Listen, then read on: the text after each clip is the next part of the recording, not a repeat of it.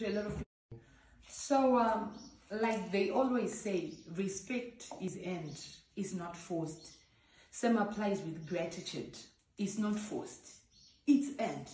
Or rather, you will never get it. A lot of people do good to a lot of people and expect gratitude in return. And they get disappointed because there are people out there who does not appreciate, who do not appreciate. No matter the good that you will do for them, they will never appreciate you.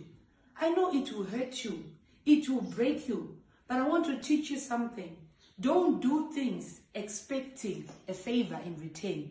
Just do it for your own good heart, for your own goodwill.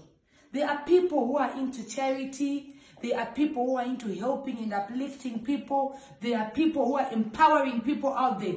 There are people who have taken care of certain people out there. But those people never came back to say thank you.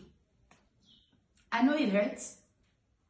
It hurts more when the same person you helped is going about saying a lot of bad stuff about you after all you've done for them. They'll be like, what did she do? So because she did this for me, I should be a slave, I should do whatever. It's not her who did this, it's God. Because God is the one who gave me air to breathe. You know, they're always caught.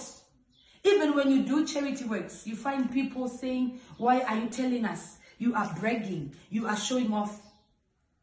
They are forgetting that you are doing it for a good cause.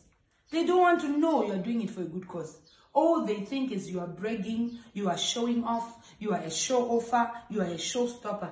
But let me tell you something, after all is said and done, don't be disappointed. If you know you are doing it from the heart, let it not hurt you.